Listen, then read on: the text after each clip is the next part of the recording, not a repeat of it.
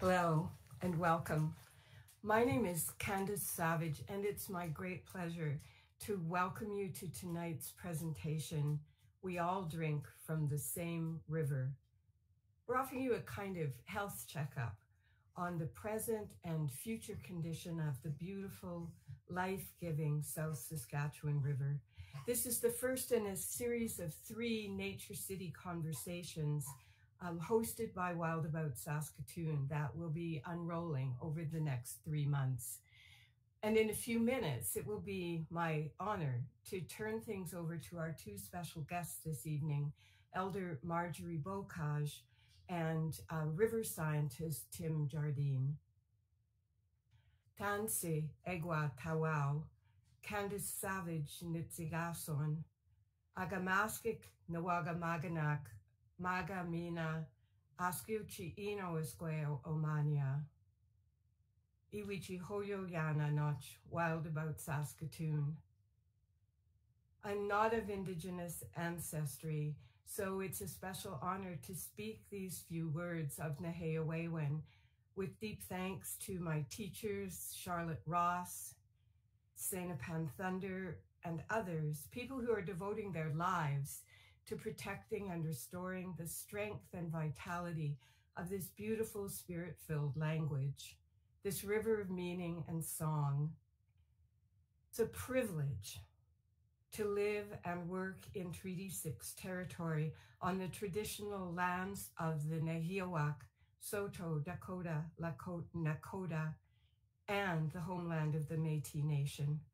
So we're very happy to welcome you to this gathering tonight, wherever you are joining us from. So I know you all know the drill for these kinds of things. Please feel free to use the chat to introduce yourselves to one another.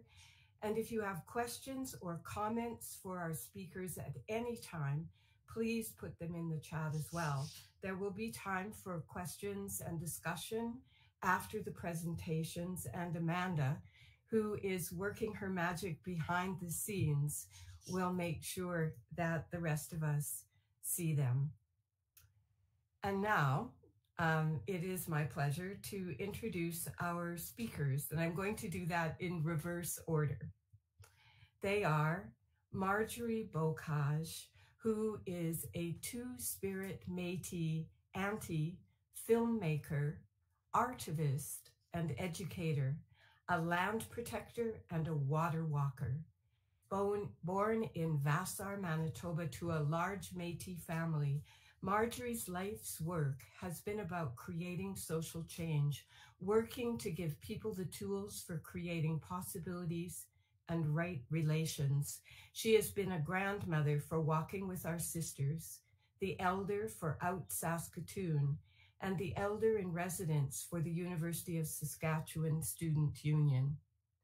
But before we hear from Marjorie, we're going to hear from Dr. Tim Jardine, who is an associate professor in the Toxicology Center and the School of Environment and Sustainability at the University of Saskatchewan, and a fellow of the Canadian Rivers Institute.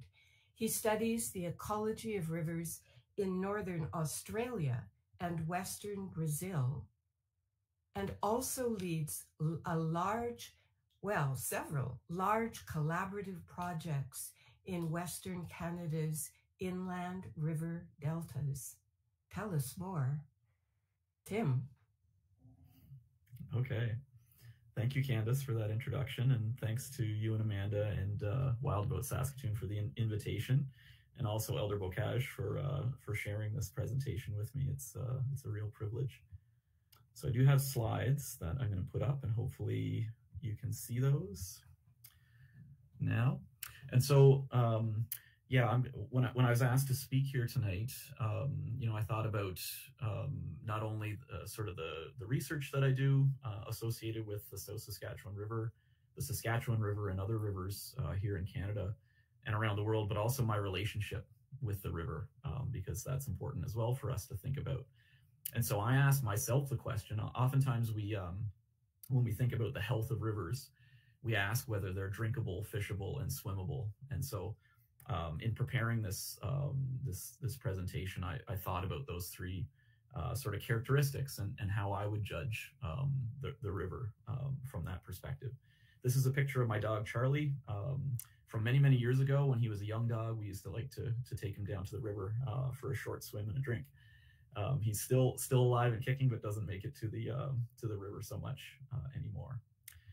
So I'm going to start with a little quiz. So this is for those of you that are watching, you won't be able to provide your answer, but you can think about it. So this is a picture. This was an infamous picture that was circulating social media a few years ago from the Forks, the Saskatchewan River Forks east of Prince Albert. And it shows the confluence of the South Saskatchewan and North Saskatchewan rivers coming together. And so I want you to look at that picture and think for a moment about which river looks healthier to you, which one looks more natural. So just think about that for a second.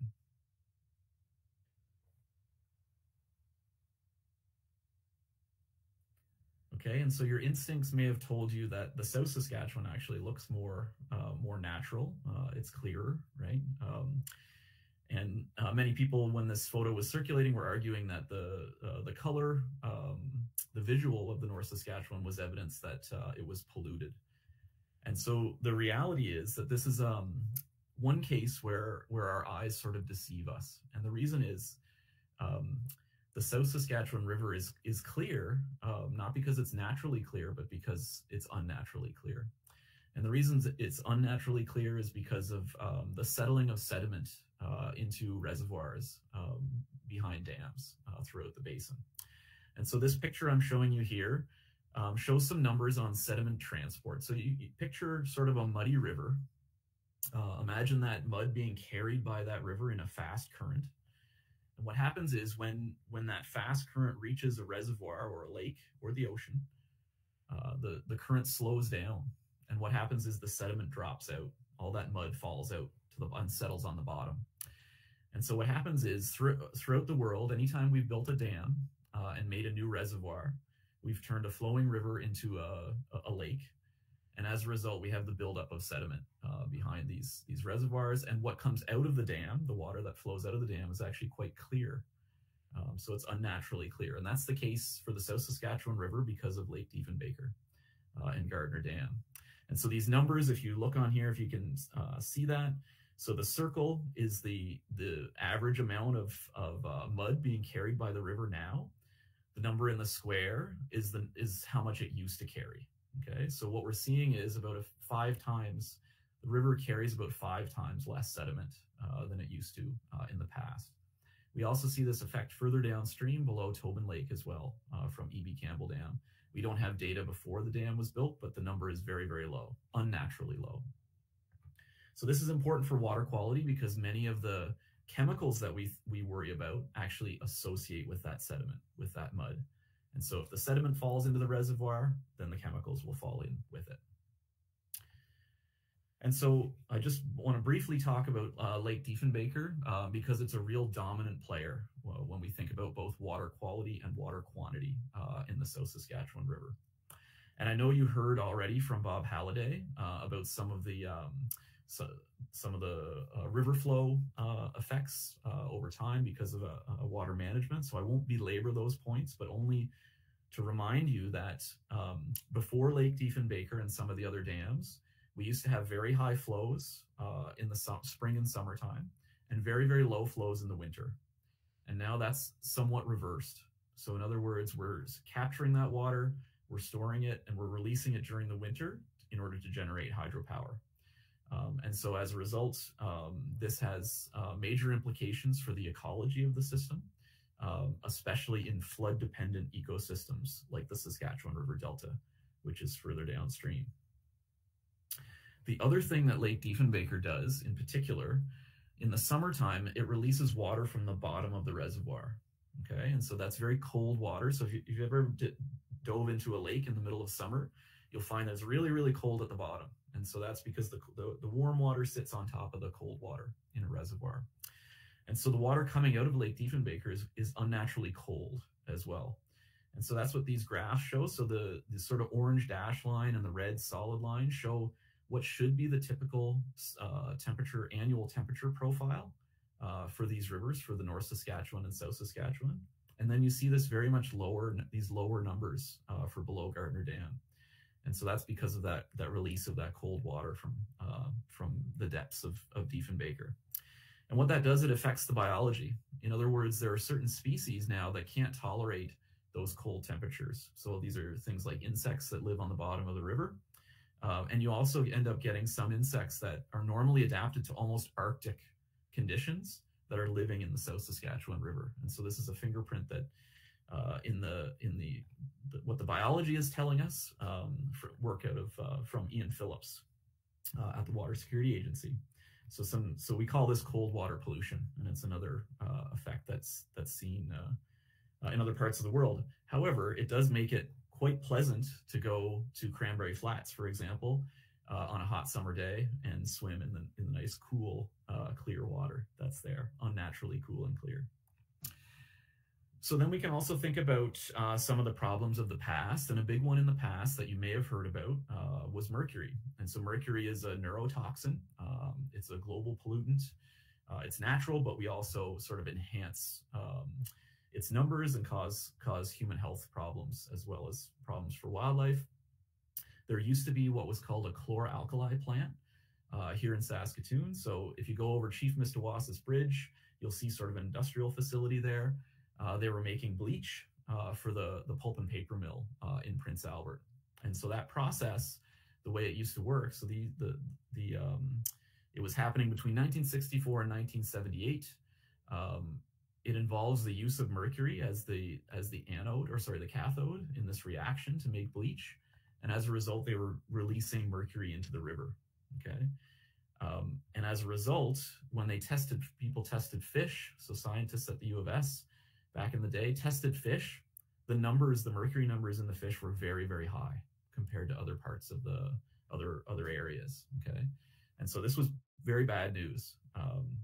And it was so bad, in fact, that they actually found a mink on campus at the U of S that had symptoms of mercury poisoning. So both in terms of the pathology, as well as the concentrations that they observed, because of course mink eat fish, and if fish have high mercury, then the mink will as well.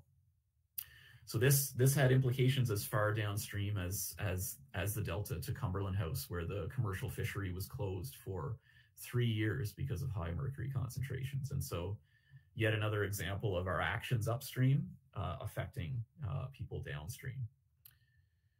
The good news is, ever since that chloralkali plant was closed, so in the sort of late 1970s, the numbers have been dropping. And so these are mercury numbers that you can get from provincial records going back in time for fish caught at Clarkborough Ferry. So this would have been just immediately downstream of that industrial facility.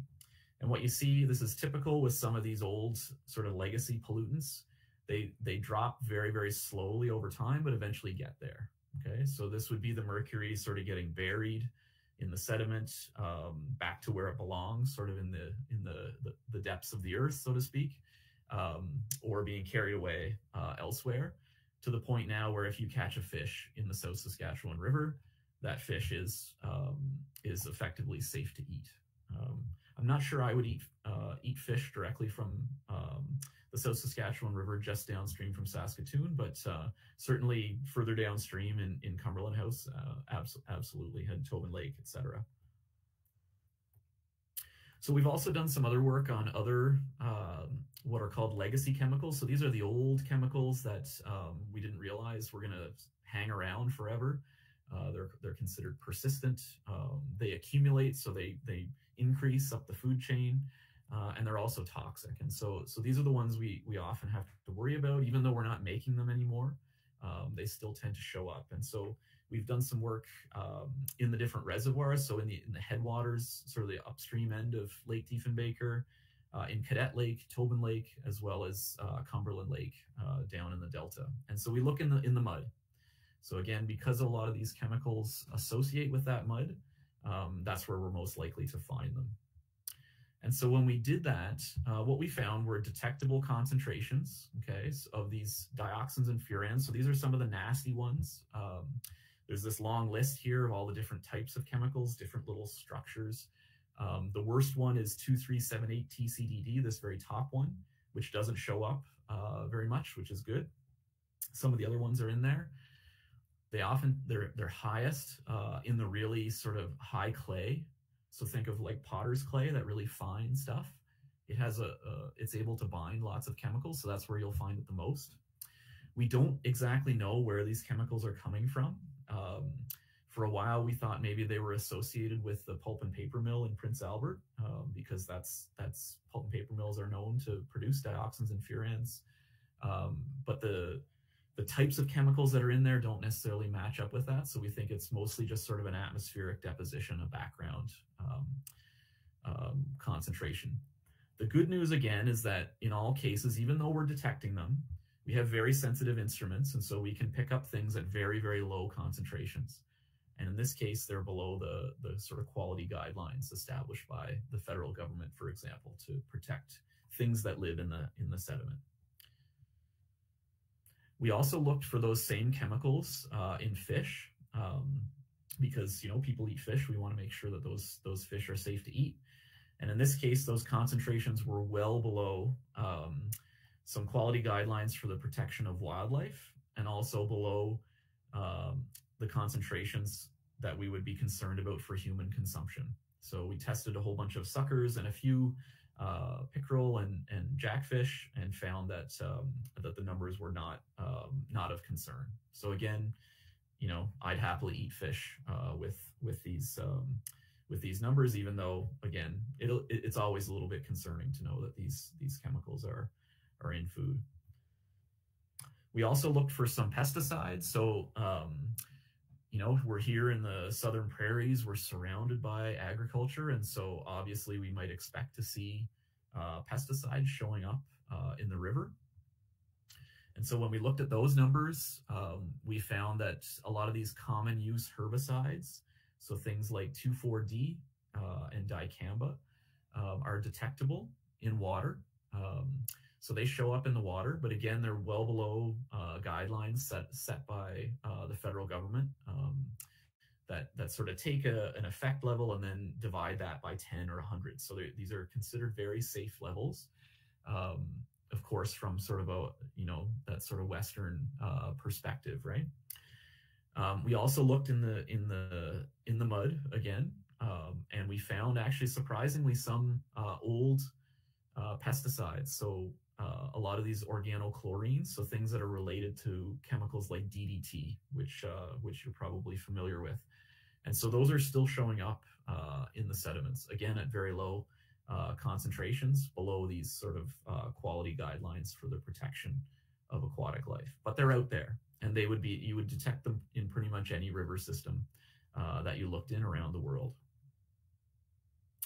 And so we also looked in the fish as well for those same pesticides. And what you'll notice if you compare these different slides, the herbicides show up in the water, but they don't necessarily show up in the sediment, and they don't necessarily show up in the fish, okay, the current use herbicides. And the reason for that is these current use herbicides tend to break down fairly quickly in the environment. Okay, and so part of the reason why, so we're surrounded by agriculture, so you would think there's got to be these pesticides, insecticides, herbicides coming in from the surrounding farm fields. Part of the reason why we think that the numbers are fairly low in the river itself is that a lot of the water on the farm fields never actually reaches the river. There may be a bit of groundwater connection, but not a surface water connection.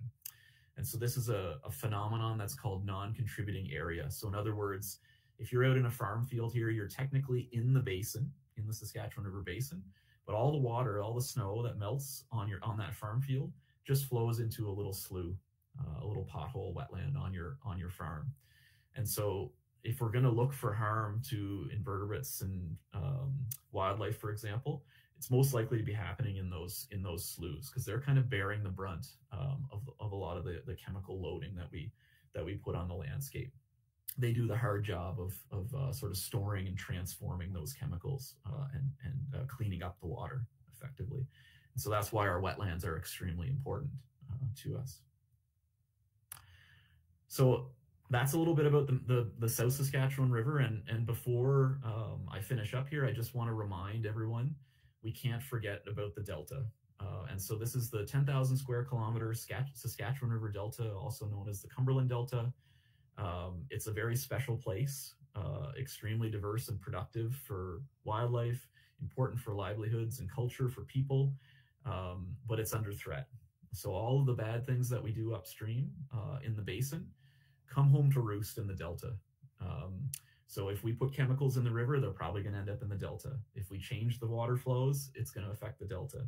If we stop the sediment, like we're doing with all of our reservoirs, the Delta doesn't have enough sediment for it to continue to connect to wetlands and build channels and do all the magnificent functions that deltas do. And so the Delta is in trouble.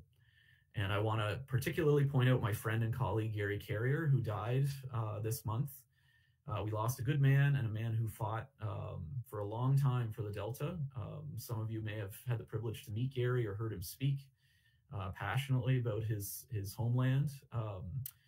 His death is a huge loss to the community, to researchers like me, and anyone that cares about this Delta. So I couldn't present tonight without mentioning the Delta, which it's the Saskatchewan River after the North Saskatchewan joins, but it's still very much a part of everything we do here in Saskatoon. So my main takeaways then: South Saskatchewan River is unnaturally clear and cool. And so that's good in some ways and bad in others. It's good because it means nice conditions for us. The water looks good, looks clean. It's nice to swim in, easier to treat for drinking water. Means the fish, are pretty healthy. But it's bad because a lot of that sediment, that important sediment, is being trapped in Lake Diefenbaker. And so I would argue that the South Saskatchewan River is drinkable, fishable, and swimmable from my perspective. And that's a surprise given, when you look around at the how much agriculture there is in the basin. Mercury was a problem, but not so much anymore. And we're still picking up a lot of these legacy chemicals in the sediments, but for the most part, we don't see them in fish. They're low. The numbers are low relative to some other industrialized rivers around the world. So I would argue, when it comes to this river, the issues around quantity of water and the seasonal flows, as well as the sediment transport problems, are the bigger issues that we need to think about. And those are ones that we don't necessarily see affect us in our daily lives, but they're having huge effects on people downstream in the Delta. So I'll just leave it there and remind us all that, you're here obviously because you care about the river, and so you probably don't need me to tell you that. But this is the river is a huge part of this city. The fabric of this city is part of the reason, a huge reason why I love this city is having the river here. And so it's a part of my life and will continue to be. And so we'll always do our best to look after it. And thank you for listening.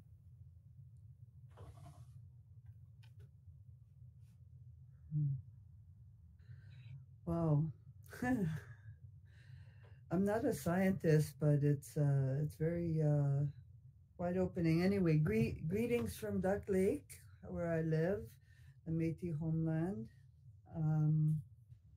I have some water from a river from this year's Water Walk.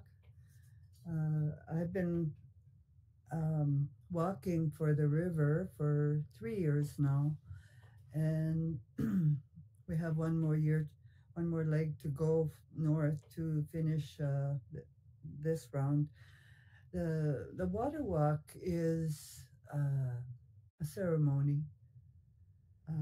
It comes from the Medewin tradition in the Ojibwe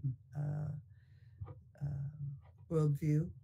And I was inspired by Josephine Mandamin, who has been walking for the waters for 17 years before she passed away in 2016. She walked all the Great Lakes twice one body of water every summer, and the rivers down east and down south, like the Mississippi and the St. Lawrence, and many, many rivers in those 17 years to help the water, because our waters are in danger. And water is our first mother, and it's water is life. We've seen that, people protecting the water everywhere with that mantra, because it's true. It's not just a slogan. And and for me, that water is life. It's governed by Grandmother Moon, all the waters of life, whether it's the rivers, the oceans, the tides, our tears, our blood. It's all governed by Grandmother Moon, which is shining bright tonight, the wolf moon, uh, and has its own rhythms and its own laws. And those laws are not respected by the dominant societies in the world. They don't understand our relations to the water. The water is our responsibility as women, especially, to take care of and to make sure that it's clean and healthy and always uh, taken care of. And when I hear that the dams govern the water, then the water can't govern itself, you know? And if that water can't govern itself and everything is changed because some human machine is governing the water, then things will not be right. The the walking the last 3 years across this Alberta and Saskatchewan has shown me how much trouble we're in, because the water is like only 3 feet deep. Like, as long as the rivers flow, that was the treaty. But that water is not going to flow for long. The sun is burning, you know, the grass is browned, and the water is not swiftly flowing like the name says. Uh, it's been a drought for 3 years, and it hasn't rained on us all the times in the summer when we were walking, and there was, the heat was like unbearable on some days, because we had to start walking at 4 in the morning, 3 in the morning, to be able to walk every day and carry that water and help that water flow. So it's very scary that the climate change that's going on, affecting the water the way it is, and then humans seeing the water as a resource so that they can just take it when they want, and irrigate to water fields that are not even food, like it's for cattle, and golf courses, and then to see the recreation areas like in Riverton that have been made off of that Diefenbaker Lake, just to uh, create that playground, and and just assume that that's okay, that it's okay to just take from that river and not give anything back, and not care about how we're using it, and what it's doing. And I remember going on that river last summer, and the captain of the Prairie Lily boat that does tours there for over 14 years said, like, we were zigzagging across the river because couldn't find the channels deep enough for the boat. Like, the boat requires 4 feet of water, so like there was so many sandbars and everything that he couldn't even navigate straight down that river anymore. And the changes in the animals, and beavers and waterfowl and everything, along that river has changed drastically because the levels have gone right down. And even the Saint Laurent Ferry, where I live, like where you see the sandbars and everything, he said the dam controls the flow of the river right across the Saskatchewan River, and so they control it for their use for hydro, which is water, liquid water that we have in our house every day that gives us light. We have, we all drink from the same river. Like I thinking, like you turn on your tap, you flush that toilet, you wash your clothes, you wash, all from that river. But it's not going to last forever if we don't take care of it and take care of how much water we use and what we put into that river. Those statistics, those charts, like that's only one part of the way to see the river. It's I don't know it when I'm walking and carrying that water. When we pick up that water and we carry that water, each step is a prayer to keep that water flowing and to restore its health. And it's like when it's a ceremony that is in each step. Each step is a prayer, and we've done that for many things in our communities forever, like going on pilgrimage, walking for what needs our attention, for what needs our care, whether it's suicide prevention or missing and murdered women or all of those things that people have walked for. It's because our prayers are putting our body and walking with intention changes things. That is what we know. That is part of the way that we live on this land, and as caretakers of this land and the water and everything, all our relatives that are on that water and on that land, we know that we are part of it and it's part of us, and we interchange our energy with each other to help each other. We haven't been very good caretakers of the earth and of the waters. We've neglected a lot of our responsibilities, and it's why we're picking it up. And this year we're going north, which is going to be a hard trek, harder than the other ones, because we're in the forest and trying to follow the as close as we can to the river for that energy. But we carry the water from the river, so that river is always with us, even if we're not close to it. And but as we walk through the north, we won't have like campgrounds. There's be at least a week where there's no campgrounds or facilities of any kind, and there'll be like bears and other animals to encounter, and insects and black flies and mosquitoes, all those things. So we need to feel safe. Most of the walkers have been women and two-spirit, and so we need to feel safe when we're walking and when we're resting at night. So we're trying to raise money or ask people, and I'm asking you and your friends, if you have a motorhome or RV of any kind that you want to lend us for the month of August, or a week or two in August, and that get us through that part of our journey, that would really be helpful. Or to send money so we could maybe rent some, or have some shelter for those days that we'll need.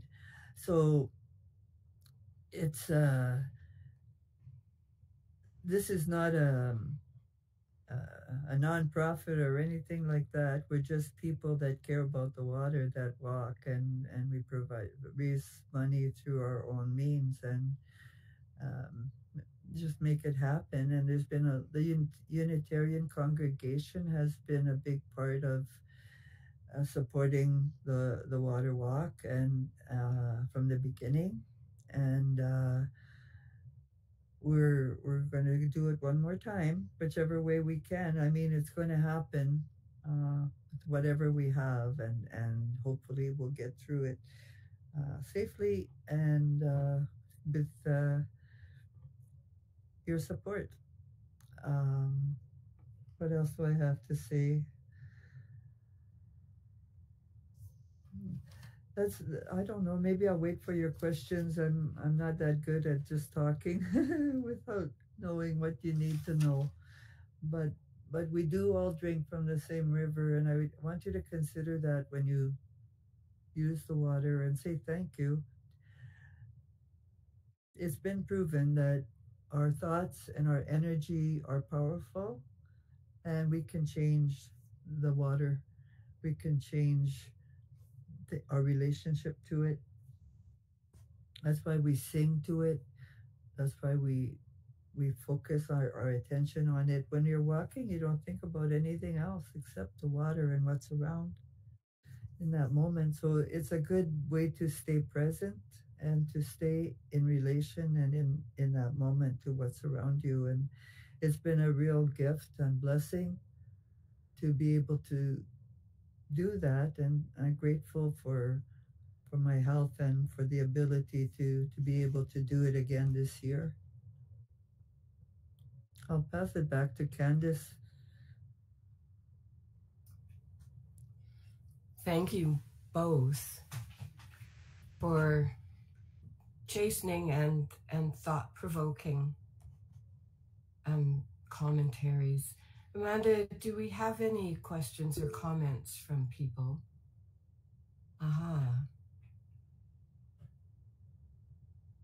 Okay, we do. Vince Natomagan from Pine House is asking about the Churchill River and whether that river is vulnerable to a similar fate as the South Saskatchewan. Is that something you would like to address, maybe, Tim? Sure. So the Churchill is a bit different in a few ways. One is that it doesn't necessarily have water coming off the Rocky Mountains, right? That the Albertans get their hands on first before it comes to us. So that's one way it's different. Another way it's different is it naturally has many lakes. You know, if anyone who's spent time on the Churchill knows, many lakes, and so that's going to change sort of how chemicals move through the system. Generally speaking, the Churchill is also clearer water, naturally clear water, probably because of those lakes. So I would say certainly there would be local effects of things like uranium mines, for example, that I would certainly be concerned about. There are a few dams further down in the system, but for the most part, it's more free-flowing than the South Saskatchewan River. So I would say, but I guess equally vulnerable. You know, if you develop a certain area, then you're likely to have effects. I think that's, as a society, we have to acknowledge that. So, you know, people who support industry, you know, often try and push that to the side and think, oh, this is this will create jobs, and we don't need to think about the consequences. So I think any industrial development is likely to have negative effects. And Vince has another question, which intersects with the question that I have too. His question is, notwithstanding theoretical legality considerations, is there a way to hold all vectors or sectors or agents, I guess, accountable so that everyone has equal access to clean water? And that intersects with the question about how do we make decisions about water? It's very difficult. Often, it seems, to have frank discussions with people at the Water Security Agency about big questions. They're not obvious. We've just lost the Partners for the Saskatchewan River Basin because of lack of funding. Oh, how do we, okay, so Vince's question is, how is there a way to hold users, actors accountable so that everyone has access to clean water? Is that right defended somewhere? And that everyone includes the fish and the insects, doesn't it? We know what the Saskatchewan government thinks about the duty to consult. They send a fax and they give you a week to reply, that type of thing. That's happened so many times with even with the irrigation. I mean, how much communication do we have? We can't get information. We can't be participants in our own decision making about the lands and the waters. Like they have absolutely no relationship to Indigenous people and disregard treaty and rights and all of those things. So it's like, how do we hold our governments accountable who are making these laws even without consultation on everything? That's one thing that we have to change. Yeah, I agree. And then there, I can't really speak to this. That I have lots of colleagues that study governance in the basin, right, and think about these things a lot and know a lot more than I do. But I agree with Elder Beaucage that the duty to consult process is flawed. Certainly as written and definitely as practiced here in Saskatchewan.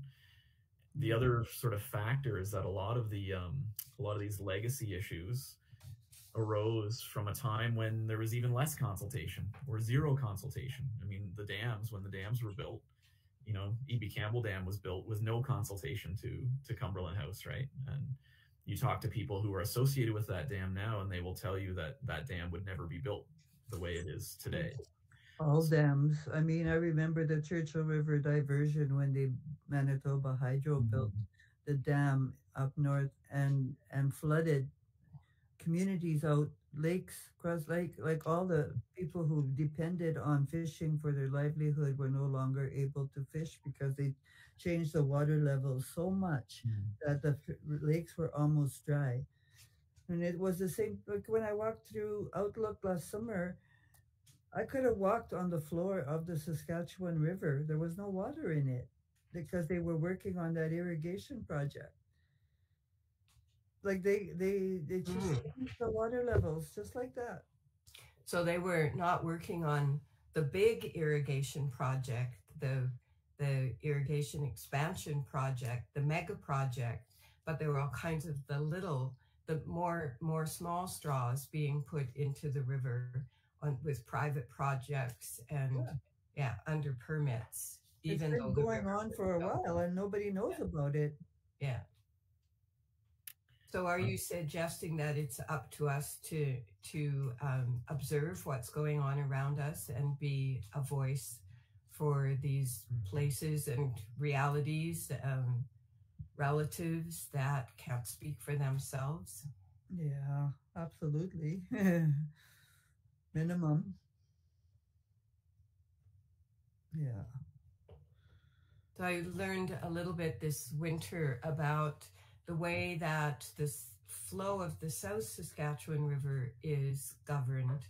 And I've forgotten the year, but there is quite a long time ago now. It just celebrated a famous anniversary, like 40 years or 50 years, an agreement called the Master Agreement on Apportionment, which through which Alberta, Saskatchewan, and Manitoba decided on how much of the water each jurisdiction is entitled to. And so Alberta can take half of the natural flow and Saskatchewan can keep half of what it receives, and the rest must flow on to Manitoba. But there's no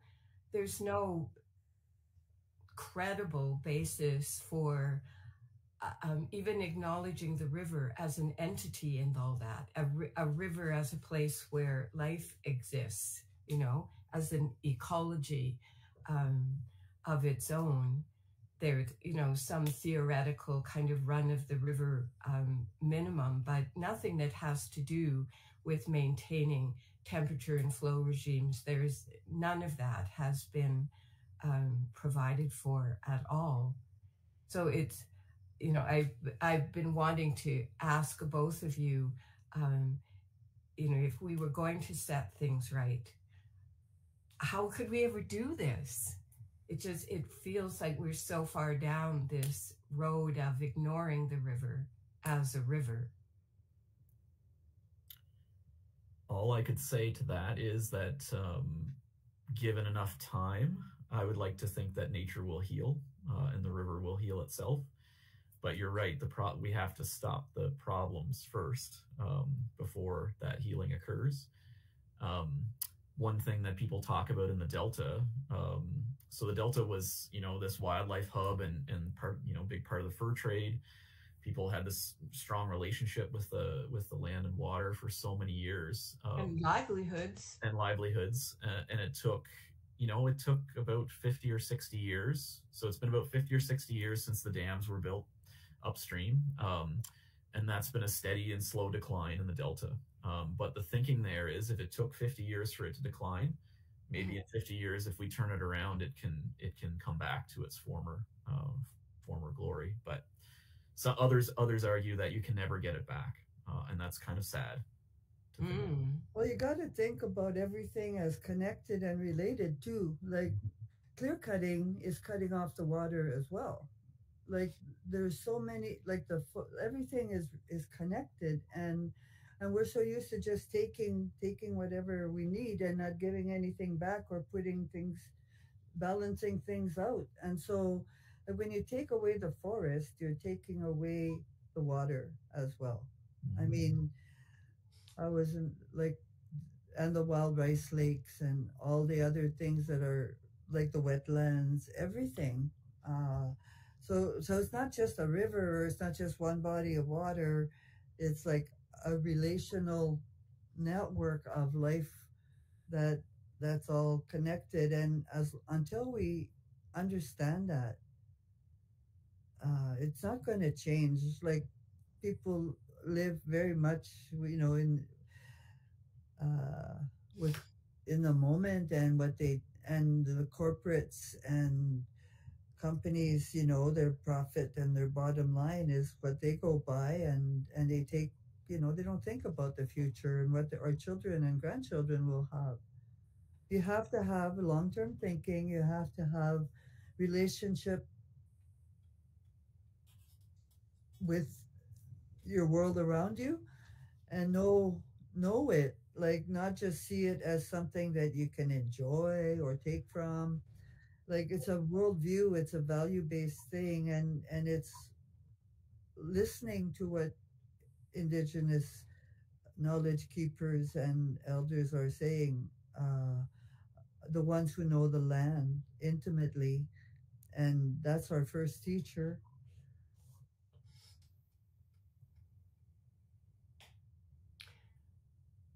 Vince had another question, which is, will the expansion, speaking of taking from the river, will the expansion of Lake Diefenbaker, I think what he probably is referring to is the irrigation expansion, further exacerbate the sediment problem and reduced water levels? So not everyone may know that the provincial, when Lake Diefenbaker was built, when the dams were installed, the plan was for a very large area to be irrigated, and those targets were never met. And so now there is a revived plan that will greatly increase the area, the amount of water withdrawn for irrigation. And so Vince's question is, this is a proposal right now in some kind of strange limbo, but what would be the consequences of that development for the river and for the Delta? Mm-hmm. Yeah, so Marjorie's already spoken to, what she sees on the ground, right, for water withdrawals associated with irrigation. And there is no question that there will be less water in the summer after this irrigation project happens, because much of the water that's withdrawn for irrigation goes onto the field. Some of it evaporates, a lot of it ends up in the crops, and very little comes back to the river. So that's the difference between irrigation and some other water uses, like city water uses, for example. We take the, water comes into our homes from the river, but it goes back out as well. It might not be as clean as when it came in, but it goes back out. Whereas irrigation, a lot of that water is gone. So no question, after irrigation expansion, there will be less water in the summer for the river and for the delta. When it comes to the sediment question, that's an interesting one. One of the ironies about the sediment problem is that the irrigators on Lake Diefenbaker are actually having problems because there's too much sediment building up at the top end of Lake Diefenbaker. So the that would make sense, yeah. Yeah, so sediment that used to make its way all the way to the delta and form the delta is now trapped in Lake Diefenbaker, and it's getting in the way of those irrigation operations. And so it may come to a point where they have to actually dredge Lake Diefenbaker. And we've started that conversation about an idea of sediment restoration for the delta, if you could somehow dig it up from Diefenbaker and move it to the delta, which is a drastic and a costly solution. It's probably hundreds of millions of dollars, but it's something the river would have done it for free, right? The river did it for free. Yeah. And what would be in that sediment now? Well, exactly. So that's part of the reason why we were testing the sediment in those reservoirs, was a first look to see, if you were to put that sediment back in the river, would it pose any risk to fish and wildlife? So you were also giving us information about individual contaminants in the sediments, but there were dozens of chemicals you were showing us. So if you have small levels of, 20 different toxins, can you really assess the safety? Yeah, so that's absolutely a concern. And so there are ways, if the chemicals all kind of act in the same way, like these dioxins do, then we can simply add them up and then account for them that way. The problem happens when you have different kinds of chemicals that act in different ways. It's like when you don't take these two drugs together, right? Because they might have some bad reaction. It's the same thing with a lot of these chemicals. If you don't really know necessarily if they're going to cause more harm than you'd expect just based on 1 + 1, right? So Vince has said, thank you for the answers. Perhaps the Prince Albert Grand Council, FSIN, and Métis Nation of Saskatchewan and other interested parties should champion a province-wide water conference that the government can't ignore. Yes. Yeah, let's do it. Yes. Fully support that. There's a question for you, Tim. Is there a place where people can look up more information on the sediments and the contaminations that you were talking about? Yeah, we publish that work in very technical academic journals, and so it doesn't make for great reading. Not really meant for non-specialists, but I would argue that Partners for the Saskatchewan River Basin probably would have been, or Wild About Saskatoon, are probably the organizations that would produce the kind of material that would summarize a lot of those academic findings. So that's maybe a conversation we can have about putting together a 2-page summary that could go out to the public. Be happy to do that. Sure. Yeah. All right, so we all have jobs, Vince. I'm big on to-do lists. Yeah. There is another question. I believe this is for you as well, Tim. Was data from the transboundary water quality monitoring used? I believe there's about 50 years worth of sampling at all streams that cross into the province by Environment and Climate Change Canada. Yes, that's way over my head. So yeah, so I don't have that data myself. I could probably get it if I asked for it. I was looking at some of the summary documents just today in thinking about this question. And so, for example, there's a station on the South Saskatchewan at the border, just downstream from Medicine Hat, and so that's a place where, as part of the master agreement on apportionment that you alluded to, Candace, there is a water quality component to that as well. And that would be the closest thing the closest they get to sort of accounting for the life in the river, right? Beyond just the minimum flows. And when you look at those data, the provinces, the Prairie Provinces Water Board, who's responsible for that, they basically say things look pretty good. I would argue, they're comparing to pretty high sort of thresholds. So in other words, it's very easy for them to stay under the bad numbers, right? So I think there's maybe some questions about what numbers they should be using. For example, they set the nitrate value, so that's the nitrogen often associated with farming fertilizer runoff, as 3 milligrams per liter, and so that's a pretty high number. So they say as long as we're under 3 milligrams per liter, everything's good. But I think stuff probably happens at numbers just below 3, for example. It's like people using Roundup and all those things, like especially the canola fields that they spray and everything. Like, is that monitored at all? Well, so again, the concerns that I would have about those chemicals would be in the wetlands on the farm fields, and we do. In fact, I was just showing my third-year class some numbers for neonicotinoids, which are these known sort of problems for bees and other insects. There's a certain type of neonicotinoid that we've actually, last summer, when we looked at our numbers, they were extraordinarily high in a lot of these wetlands. But if you looked for those same chemicals in the river itself, you wouldn't find them. So they're mostly just on the fields and in the groundwater and in the sloughs. So a bad thing, but not necessarily for the river itself. So we're in this situation of having a river that's exotic, that's vulnerable because the water comes to us from so far away, but paradoxically it's protected for that same reason. So we have this wonderful gift of pure mountain water that we should be looking after. It looks more to us like pure mountain water because as you were telling us, in its natural state, it should be. Didn't they used to say, too thick to drink and too thin to plow? That's what a prairie river is supposed to look like, right? Right. Yeah. Marjorie, if people want to support the ceremony, the walk, can they send you money? Where do they send you money? We do have a Saskatchewan River Walk website or on Facebook, but the Unitarian congregation accepts our donations. So if you want to get a tax receipt, you make it to the Unitarians and then you put a note on your check or your email or e-transfer for the Water Walk. Okay. So they've been doing that financial piece for the walk. Okay.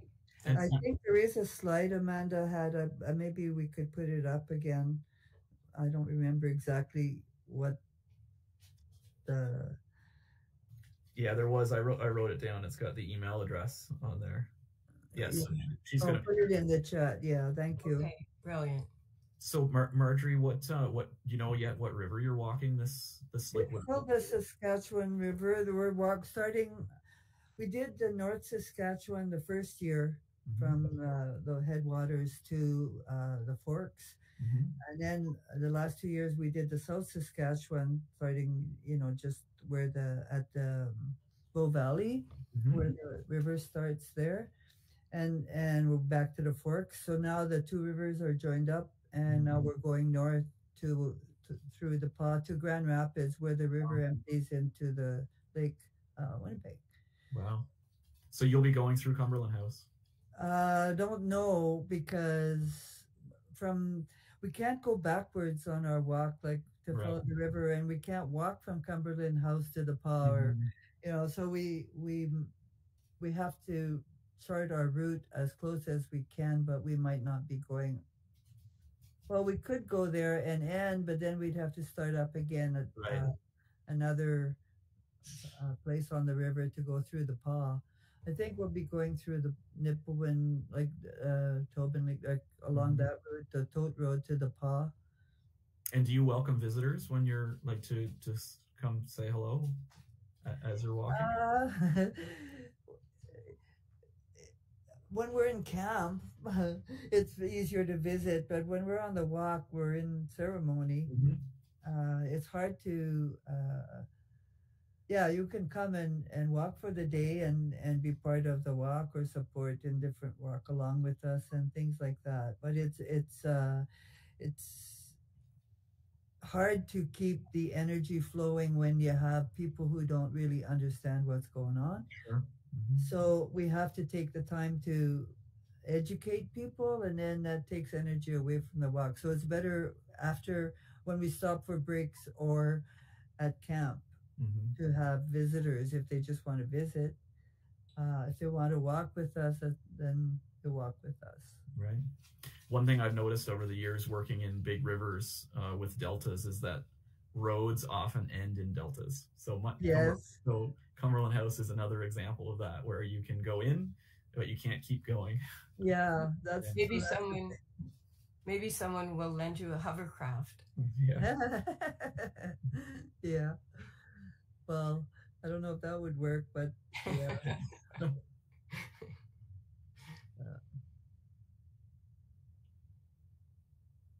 Well, we could talk about important things for the rest of the night, but the bag of questions from the group has now been emptied, except for some comments for you, Marjorie. Kay says, "Go, Elder Marjorie, go." And Megan Nolan says, "We all love and appreciate you, and thank you for all you do for the water."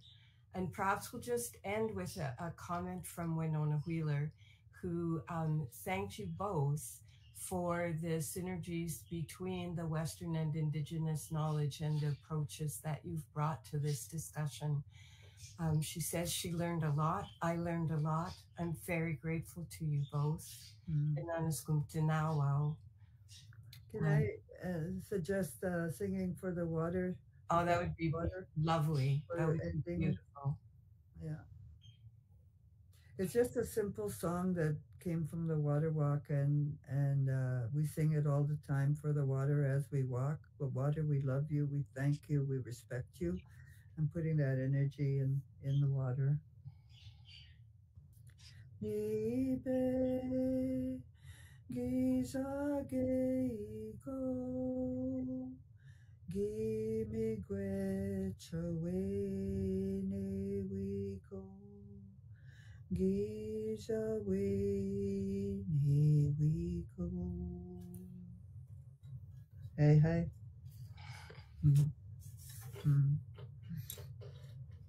Thank you.